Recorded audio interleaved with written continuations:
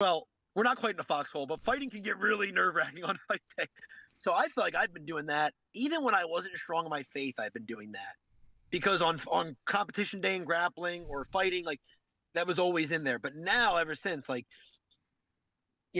I always learn and never stay, never get too high. I always stay in the middle, and by doing that, the first thing that pops in my mind is like, thank you God for keeping me safe and healthy and here. I think it's what kept me from losing my cool in the last fight. It's not fun to get slammed, to lose, and have your opponent standing over you mocking you. But again, you're just like, when you feel that closeness to God, it puts it in perspective. This isn't my be all end all. As much as I love it, I want to do this forever. I want to make money for my family, and I want to glorify God in the process. Sometimes it takes, losing and losing graciously, and winning graciously.